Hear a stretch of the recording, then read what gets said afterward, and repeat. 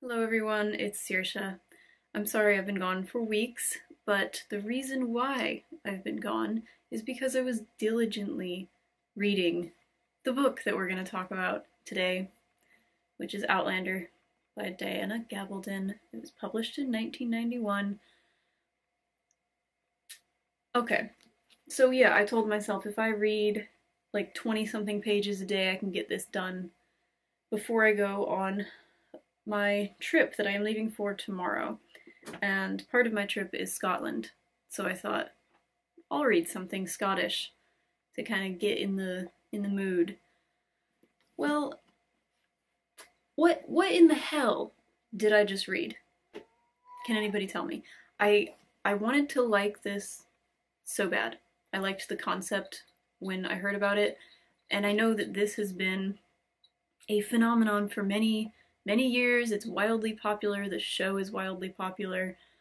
So yeah, I thought, what would there be that I couldn't like about this series? I mean, it's Scotland, it's historical fiction, it's kind of fantasy, and then I found out.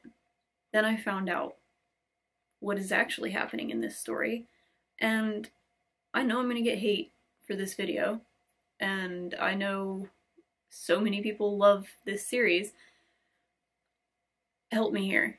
Is there something that I'm not seeing? Because I'm gonna have to issue a content warning right now.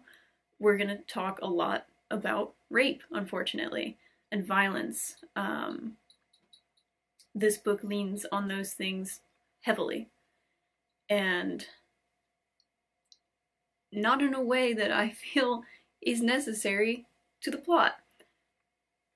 It just feels like it's written like fan fiction, and I know there's a lot of great fan fiction out there, I'm sure, but you know what I mean. It feels like somebody's rape fantasy that they built a book around, and there's a lot of really dangerous concepts in here that I think if we keep doing stuff like this in media and acting like it's okay to treat people this way and pass it off as love, we're gonna have some issues.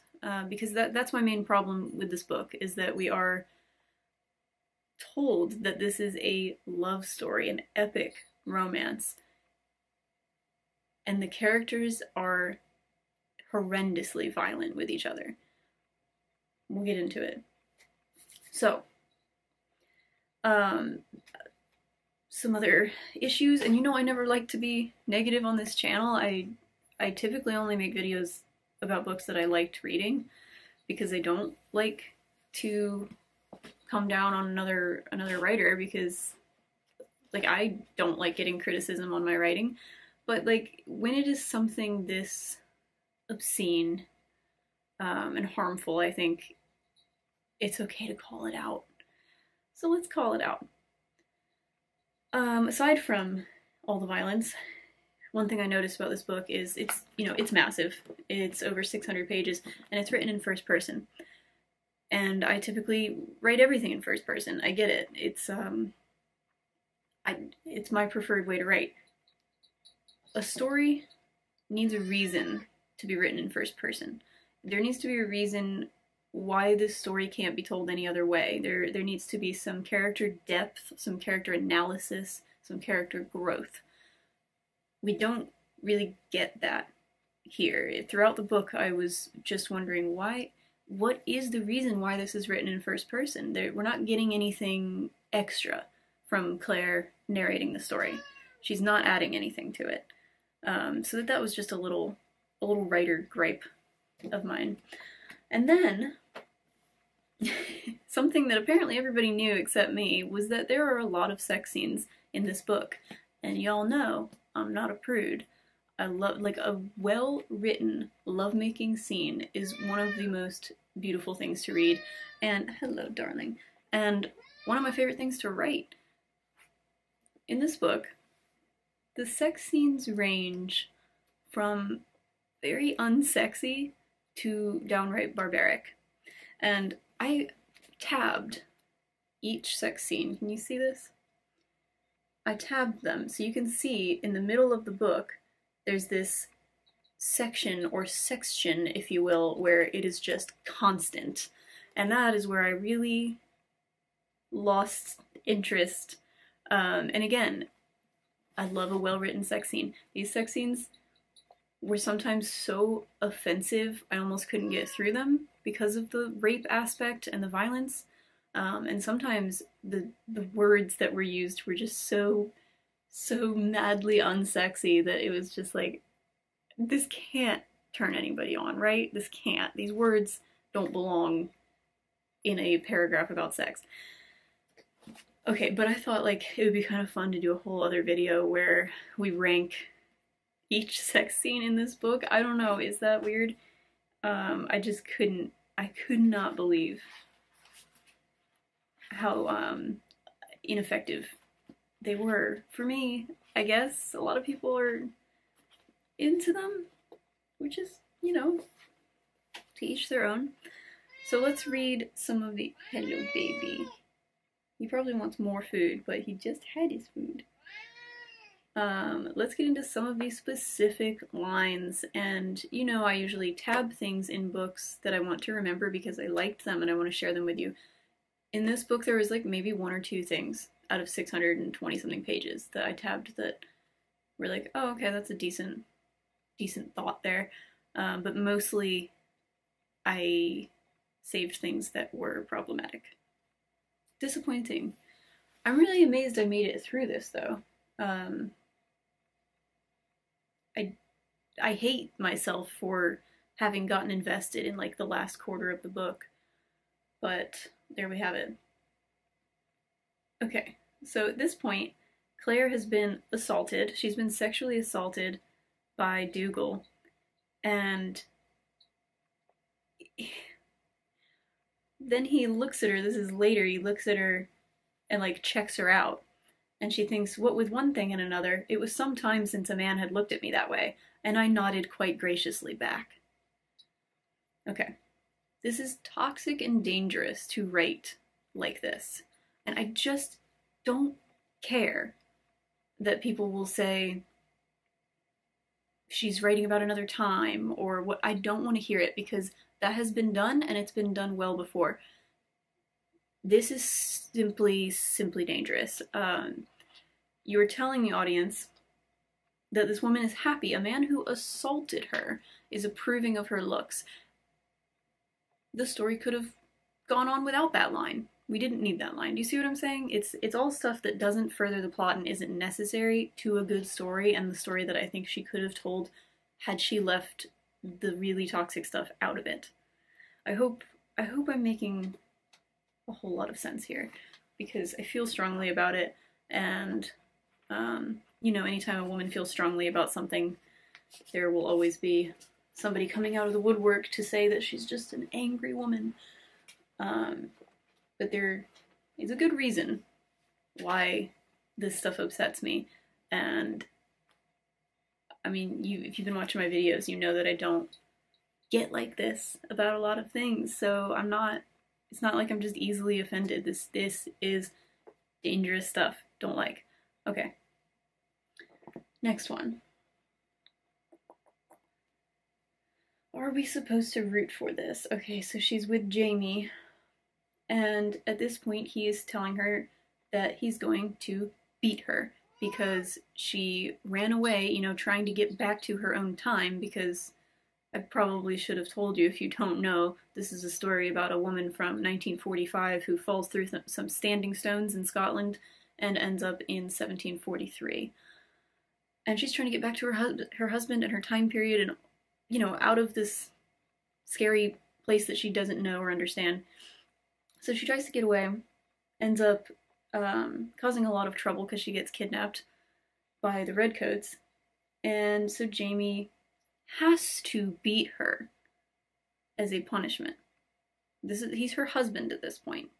She was forced into that marriage, by the way. We love that. That's romantic, isn't it? Okay.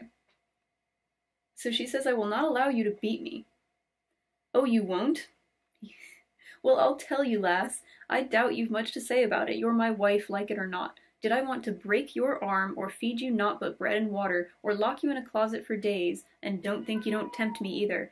I could do that, let alone warm your bum for you. She says, I'll scream. He says, likely. If not before, certainly during. I expect they'll hear you at the next farm. You've got good lungs. He grinned odiously and came across the bed after me. This is revolting. Are we supposed to be rooting for this character? Are we supposed to be rooting for this love story? Do we like Jamie? What? This is the point where she completely lost me with this story. Because up until now I was like, okay, some interesting historical things, and then a forced marriage, okay, and then, oh, he's gonna beat her, and we're gonna believe that it's love. I'm done. This is where I almost just put it down completely, but I soldier on. If you're at this point in the book and you don't want to soldier on, don't. Just put it down. It was so upsetting, and ever since that point, and spoilers, I'm going to spoil the whole book, he never redeemed himself, and I never got past the fact that he did that to her. And they tried to explain it. There's no explaining that. I don't care what the time period is. I don't care about the way that he was brought up. You, as a writer, didn't have to put that in the book and say it was love. You could have totally written the scene a different way. Okay, I didn't plan to get this worked up, but I have feelings, and I don't know who to talk to about this because everybody seems to like this book. Okay, what is next? So she's talking about Captain Randall. What is it that lies between him and me? The life of a good man, the honor of a girl, and an indecent lust that found its vent in blood and fear. And I supposed, with a lurch of the stomach, that there was now one more item weighting the scales. Me. For the first time I began to realize what Jamie had felt crouching in the window of Randall's room with an empty gun in his hand, and I began to forgive him for what he had done to me. So this is where, post-brutal beating by her husband, she forgives him. And it's just such a throwaway thing. It's like the author's trying to make us come around to her side and be like, you see, it's fine. She gets his motives. They're compatible. Not okay. And then the other part of this, where she says indecent lust, we're talking about Captain Randall, who I would say is a gay character, and she makes the gay character the villain. This is the kind of rhetoric that has set back gay rights time and time again. People constantly acting as though gay people are predators. Always predators, always out to rape. And that's what this character is. He's an ill-informed, horrible stereotype, and I just don't know why it had to be that way. Couldn't we have had a villain with other, with another motivation other than raping both men and women, but like they're really focused on the fact that he likes men?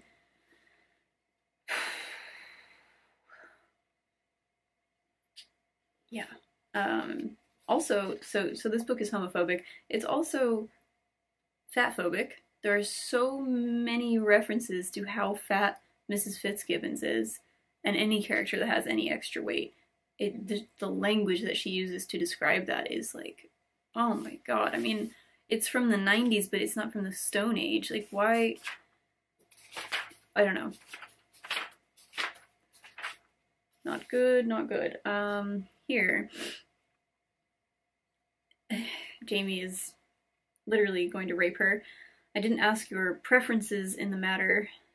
You are my wife, as I've told you often enough. If you didn't wish to wed me, still you chose to. And if you didn't happen to notice at the time, your part of the proceedings included the word obey. You're my wife, and if I want you, woman, then I'll have you, and be damned to you. His voice rose throughout until he was near shouting.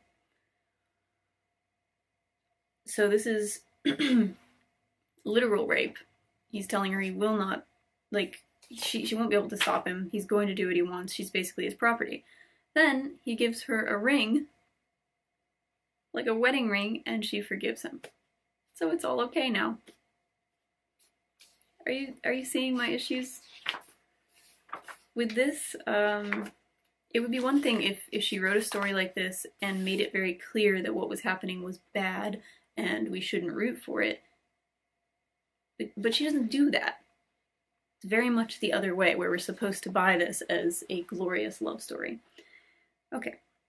Then we have another gay character who is characterized as a rapist. This is the Duke.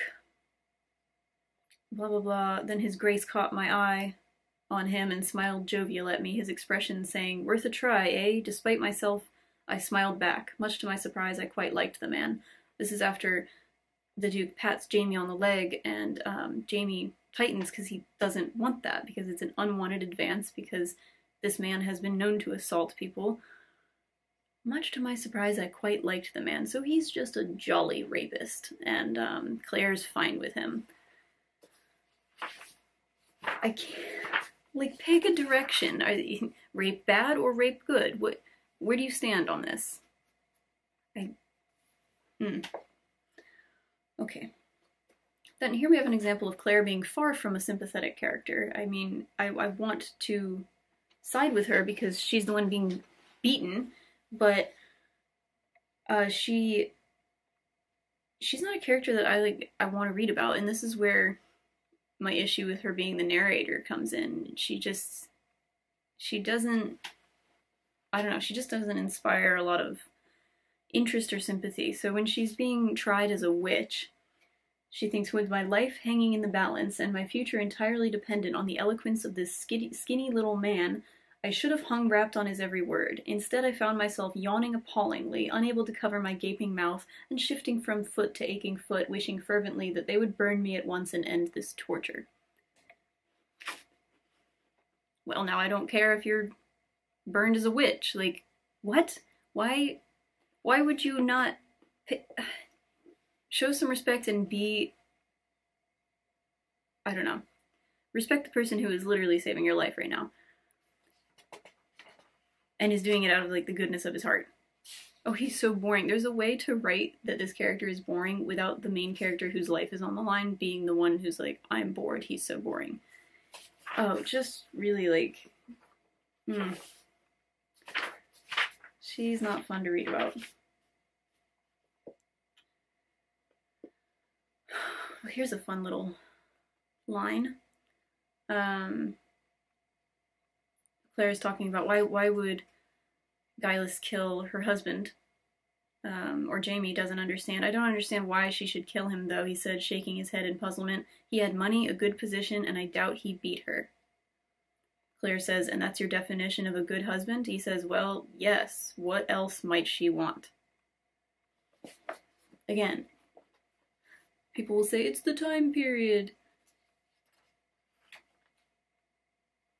That, if you're writing a book now about that time period and those backwards beliefs that a woman is property, you might want to frame it as that person being the villain, because we in this era don't or shouldn't see that as love. And Jamie is just not, he isn't somebody that I could ever be like, yeah, he's a good partner. He's not. You know, typically in these stories where you're dealing with a time period where there are backwards views of women, the love interest man, he usually goes against the grain, and he miraculously treats the main female character well. And she doesn't do that here. He's just another jerk who has these beliefs of his time, and that doesn't add anything to the narrative. Like, that doesn't make for a good, strong love story. Maybe I'm just not getting it. Maybe I'm not getting it. Like, maybe we are just supposed to be like, oh, this is a realistic look at how terrible things were. But I just don't think that's how people are reading it. I think they're reading it as this is something good. This is gross. So it is so incestuous between Jamie and his sister. What in the hell is that about? His sister Jenny says, "There's men as are sensible, and beasts as are biddable. Others you'll do nothing with unless you have them by the ballocks." So his sister, literally is grabbing his balls. Grabbing them. Ugh! I mean, it's revolting. Like, when is there a situation when that's normal? Was that normal? Are you gonna try and tell me that was normal back then? Or is this just some weird stuff that the author wanted to put in there? That grossed me out so much. Okay, so then there's even more incest suggestion. And there's the fact that Jamie always talks about how Claire looks like his sister, and he's so passionately attracted to Claire. Okay, so Jenny is really pregnant at this point, and there's this scene where she is like making everybody in the room feel lustful feelings. Oh no, wait, this is a different scene. I think this is a different scene. It's all gross. So Jenny's saying she missed Jamie every day since they took him away. The broad-cheeked faces were once more mirrors of each other, but the expression that they wore was such that I rose and stepped quietly through the kitchen door to leave them alone. As the door swung to behind me, I saw Jamie catch hold of his sister's hands and say something huskily in Gaelic. She stepped into his embrace, and the rough, bright head bent to the dark. I don't like the use of the word huskily in a scene between a brother and sister, and the way that their faces looked, so they needed some alone time. It's just the writing, man. You don't have to write a scene like that in such a weirdly suggestive way. It can be tender. You can absolutely write a tender scene between a brother and sister where it's just about the emotion, how much they love each other as siblings. Why does it have to have these weird connotations? Okay. Here's just an example of where I think if you're debating reading the book or just watching the show, if you're interested in the story, the writing can't really redeem this story. I don't think it's something that needs to be read, and that's coming from me who always reads the book before watching the movie or the show. Listen to this line. "It was a beautiful bright autumn day with air like cider and a sky so blue you could drown in it."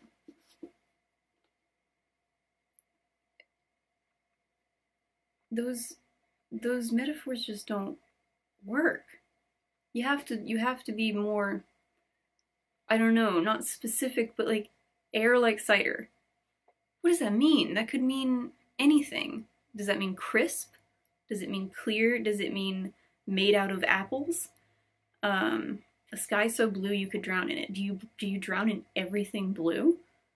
It's just like, oh no, that didn't work. And so, yeah, the writing is not like artful. And you guys know I'm just a slut for like beautiful poetic writing with a lot of character analysis. And so this is not like that at all. This is all action and story and, you know, plot stuff. And there's a lot of, I don't know what the term is, plot juice, plot whatever. There's a lot of stuff that is very like, oh, this is for plot.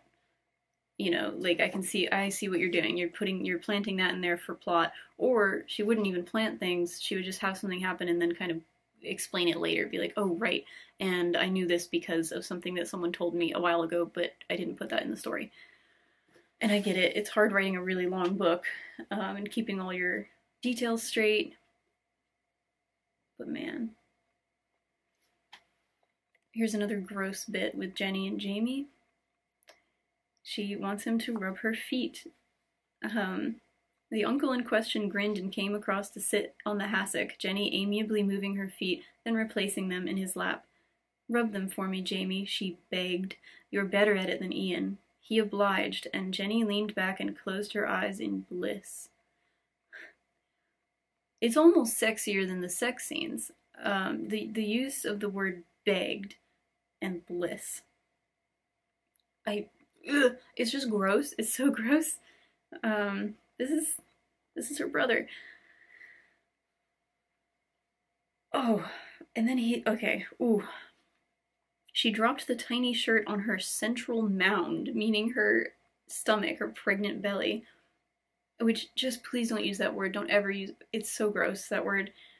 Her central mound, which continued to heave as though in protest. Jamie stared entranced at the movements just as I had. We're just gonna move on because it gets too nasty. Again, it could be a totally normal scene. This could have been written in a totally normal way where a brother is like fascinated by his sister's pregnancy, not in a creepy, sexually charged way. Okay. Oh, great. So here's another part where he's turned on by his sister. The smoky air was filled with the trance over the room, the feeling that lies at the root of lust, the terrible yearning need to join and create. I could have counted every hair on Jamie's body without looking at him, and knew each one stood erect. That is written about Jamie's response to his sister. Okay? Yearning, erect, lust. What are we doing here? What is this? Am I the only one? I can't be the only one seeing this. Ah! Alright, we're almost done with these quotes. So here, it's after Jenny's given birth to her baby, and Jamie's saying he's kind of glad that Claire can't have children because he wouldn't want her to suffer that way. She says, I wouldn't mind. He says, I would. I saw Ian's face. It was like his own flesh was being torn each time Jenny screamed. I can bear pain myself, but I couldn't bear yours. That would take more strength than I have. So he is a sadistic hypocrite because he actually says that he enjoys beating her. And not as part of some, BDSM safe word kind of consensual situation, which is great. He likes doing it because he knows that she's not enjoying it. He likes to beat her. But here, if she experienced childbirth and was in pain, he couldn't bear it. So it's only okay when he beats her, when he inflicts pain on her. This guy is sick, and I hate him. Okay, then we get some mommy issues, because he has sister issues and mommy issues, and daddy issues.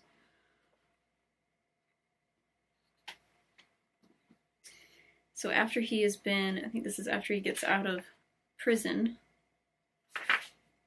he says, I want to hold you hard to me and kiss you and never let you go. I want to take you to my bed and use you like a whore till I forget that I exist. And I want to put my head in your lap and weep like a child.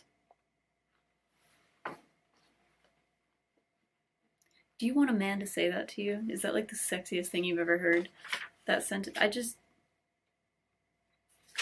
Alright. That's all I'm going to pull out of here. So, we all know, if we're familiar with the story, the extremely shocking and upsetting event that happens toward the end, where Jamie is raped by Captain Randall. And he tells Claire, once he's in a safe place at the Abbey, he tells her to leave him, let him die. He can't be her husband anymore because he associates her with this rape, because he was thinking about her at the time. And so what does she do to save him? Something that I don't think any of us would have expected.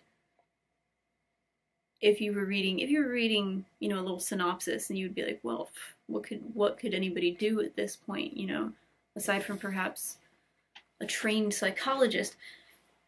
But no, Claire decides to re-traumatize him,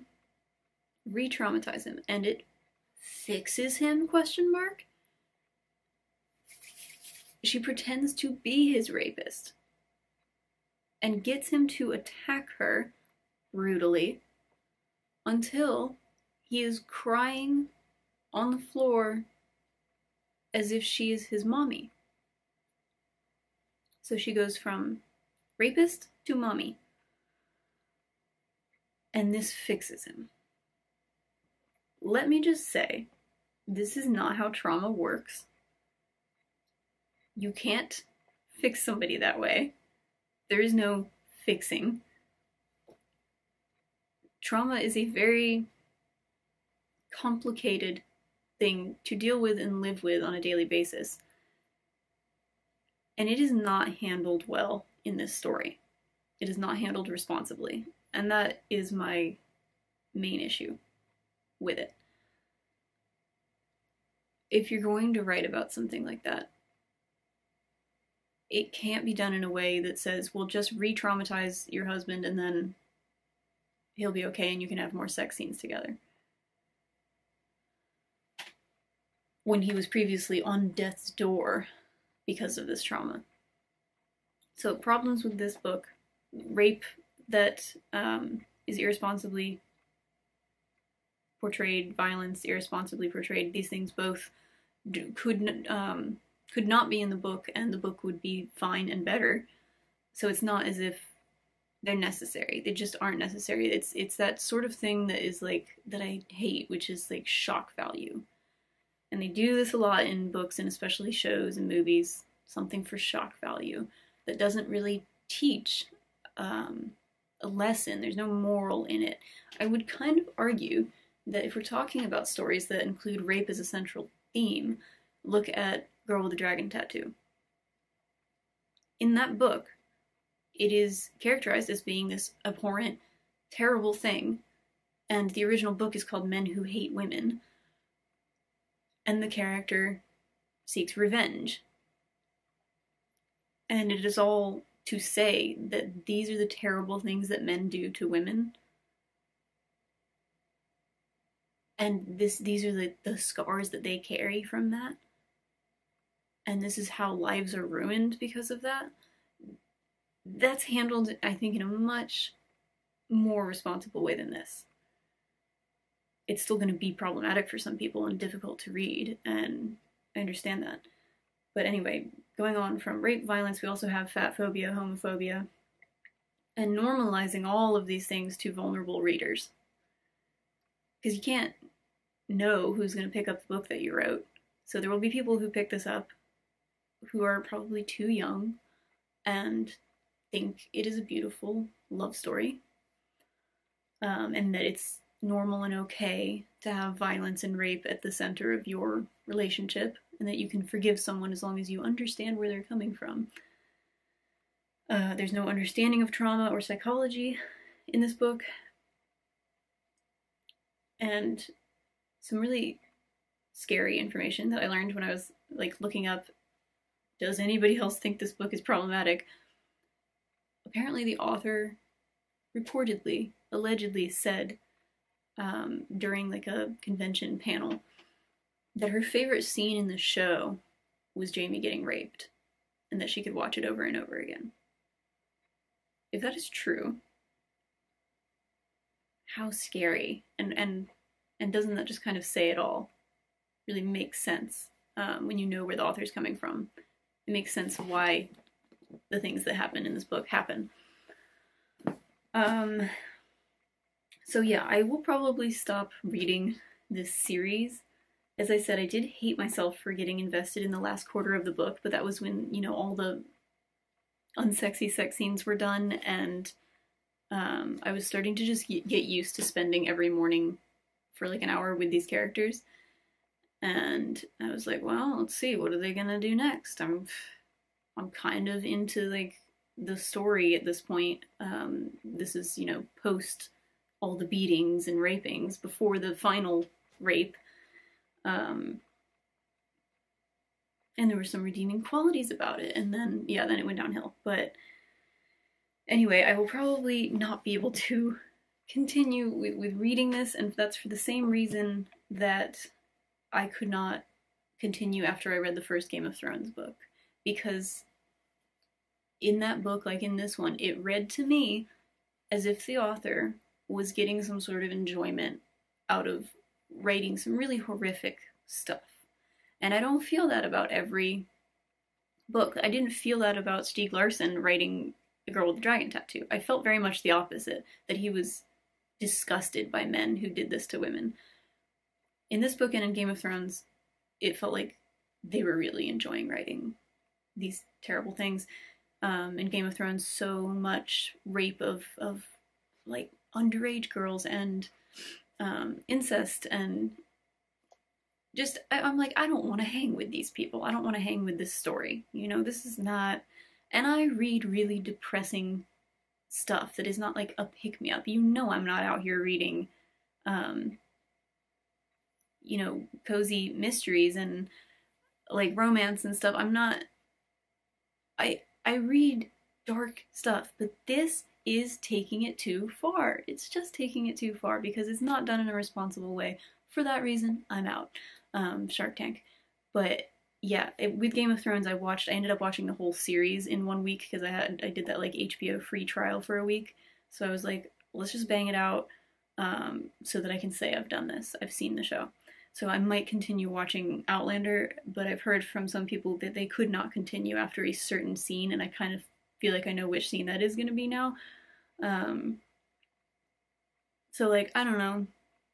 Maybe don't spoil anything in the comments, because some of us might continue to watch the show from a scientific standpoint. This is for science at this point, and the aesthetic of Scotland, because at least it's pretty to look at the landscape. But sometimes I've watched like half of the first season so far, and I have to just look away from the gratuitous violence. It is shock value violence. It doesn't add anything. And maybe I am just getting less and less tolerant of seeing violence for violence's sake. I can't do slasher movies anymore. Anyway. Yeah. I think that's it. I really went into this thinking like, oh, a story about Scotland. I'm so excited. I lived there for a year. I'm gonna... This is not my Scotland. This is I don't know whose Scotland this is. I'm bummed. I'm bummed because yeah, really wanted to have another series to sink my teeth into. You know, I've got a couple books left of the Dune series, and other than that, you know, I don't have a lot of series type things. As an adult, as a kid, that was easy to find. As an adult, apparently what we get is Game of Thrones and Outlander, which is very upsetting. And maybe I'm not into fantasy that isn't Lord of the Rings. I don't know. Recommend something as a palate cleanser, please, for all of us, after reading this book. If you could, that would be great. And that's all I will say for now. Please don't hate me. Don't hate me, Diana Gabaldon. Don't hate me, people who are in the writing world who have power to say no to my writing if I submit it to things. I always fear that. I'm like, oh, I'm gonna say I didn't like something, and then I'll never write again because I'll be like blacklisted. But dude, this is one time where I just feel like it has to be said, because I can't be the only one seeing the issues here and thinking that this goes beyond just storytelling. This is scary stuff. And just so not expected. I mean, you should have seen my face while I was reading. I'd be turning the pages going, what? Excuse me? Like, how is this in here? Did I get a copy of this book that is maybe somebody has fiddled with it and added these things? Because this cannot be the series that everybody's going on about. It can't be. This can't be happening. And I've read a lot of stuff. And I've read Dune. That's weird as hell. Anyway. I'm gonna go, because I gotta rest before this trip tomorrow. I'm heading to Chicago and Paris and London and Edinburgh, and yeah, I'm stressed because I am the type of person who gets trip anxiety, not trip excitement. But it's gonna be great, and I've started another book, some history this time, some nonfiction, about the man who invented the Marconi, which was used on the Titanic, can you see my Titanic picture? Was used on the Titanic to send messages. So that's fun. Alright, I will see you all next time. It will be a few weeks because of this trip. Forgive me. I have not disappeared entirely. I just had no time to read anything else while I was reading this. And if you have any requests for videos you'd like to see related to books and writing and reading, that is always accepted, and I would be grateful.